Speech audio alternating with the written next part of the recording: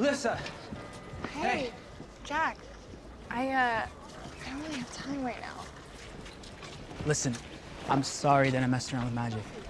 Because you got caught? No, because you warned me about the danger and I didn't listen. Well, I'm just glad you figured that out before somebody got hurt. Totally. Can I ask you a question?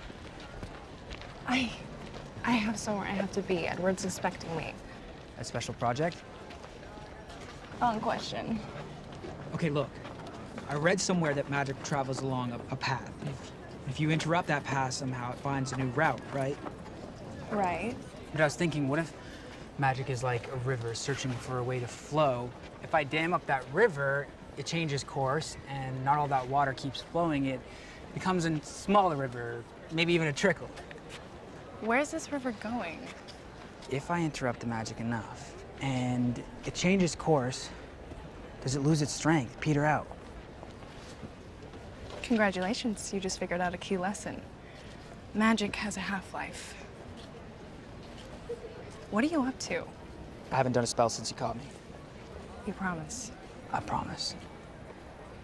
Thank you for not ratting me out.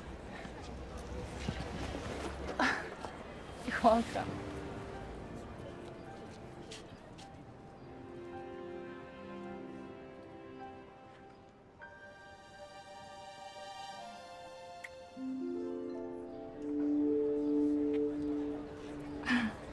That was wildly inappropriate. You mean an acolyte kissing his tutor or his tutor kissing back? This never happened.